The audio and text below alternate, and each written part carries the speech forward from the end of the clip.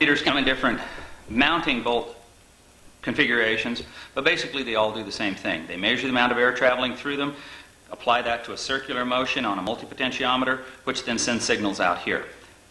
This is an airflow meter for an early style fuel injection, 1975, 1976. It's easy to tell because it has 7 pins across the contacts. If it has only 5 pins, it does not have the fuel pump contact in it, so you can't interchange these two types of airflow meters one car to the next. So if your airflow meter has 7 pins, replace it with a 7-pin contact. Be sure to get the mounting bracket that goes with it, because there are ones that only have 3 bolts that bolt it down, and you'll have difficulties getting them to interchange. I'll hold up the other one here now. This is a 11th month of 1982 ZX, and I think we can see right here that it only has 5 pins. And the problem is that this system here opted to use a different type of sensing to shut the fuel pump off when the car was not running. That being that this system here used a switch inside of the airflow meter. The ZX uses an oil pressure sensing unit, and it's real simple to tell the difference between those two. We'll talk about that in a minute. Now, this is simply an early style airflow meter with the top cover, the black box cover taken off. It's great fun to take stuff apart. These things are very tough to seal back up and keep clean. The only servicing that can be done to these is there is a printed circuit right here on either side, and you have a wiper strip that runs across it.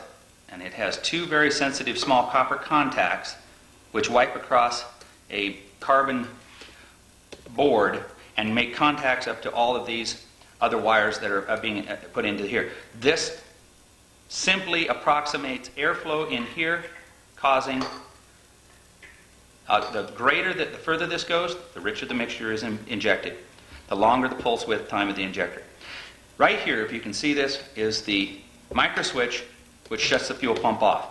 As you can see, in the rest position, this is open. Just as this moves approximately 5 degrees, that little spring-loaded tab makes contact. These two make contact. So these 2 wires right here, on the first 2 wires here, are the ones which are most critical for making sure that fuel pump will run. If you take and disconnect this wire and bridge these 2, your fuel pump should run with the key in the on position. So you can test a bad flow meter? You can test a bad flow meter simply by disconnecting it, bridging these 2 with a small wire, and your fuel pump should run in the on position of the ignition. If not, if you don't want to have to go to all the trouble to pull this, simply take this air boot off right here, reach in with your finger, and just push this. And your fuel pump should... And your fuel pump should... You should get a buzz each time you push on that. And what year cars was that? This is 75, 76 only. Okay. 77 and 78 use... many of them will use the same contact. They're interchangeable for several years there. I hate to try and give you a specific year that will or will not. If you have 7 pins, you have the fuel pump contact built in. Just suffice it to leave it at that. Right. If you have the 5 pin, let's go over to that.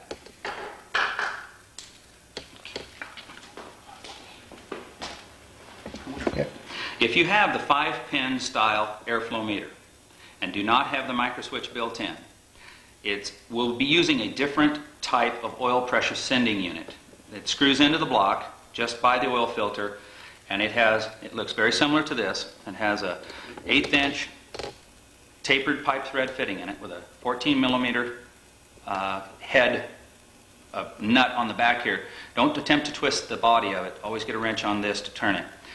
If you have a 5-pin, this will be 2 contacts, which will be spade flat blade contacts, much like the contacts you found on the back of the master fuel injection relay.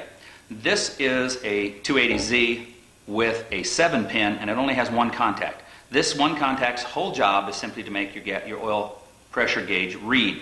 The second contact that is in the ZX and the late Z styles is a grounding switch, which opens and closes due to oil pressure, which turns on the master fuel injection relays. And if you've got that style, you'll have split relays. If you can, very simply, look under the hood, see if you've got power supplies to both sides of the battery. If you do, look for that long, oblong fuel, that master fuel injection relay, and look for a single pin contact. If you don't have any of those correctly installed as you are, one of these has been, these are incorrectly installed. For those of you who had low oil pressure readings in your Z's, that's very normal. This is the early Roadster, and it's easy to tell because it had a little 10mm screw on the head of it that held the wire on. And this made your gauge read a lot higher. If you want to, you can order this one from Nissan and just ask for the Roadster, the SPL and the SRL 311 oil pressure setting units, and those will make your gauges read higher. But you can only use that style gauge on a 7-pin airflow meter. For those of you with a 5-pin, this will not work. You said it would make the gauge read higher. Will it still read accurately? None of them read accurately. Oil pressure is oil pressure. The oil pump kick-out pressure is 65 pounds, and I've never seen one yet that didn't have it, unless it was totally lunched, and usually the rods were knocking by then. So, if you've got this style in here, that ground contact is what does the job for you. If your fuel pump won't kick on and everything else is working, go in and simply disconnect this and retest it. The fuel pump should run. On the sensor switch? On the sensor switch. If in doubt, disconnect this switch.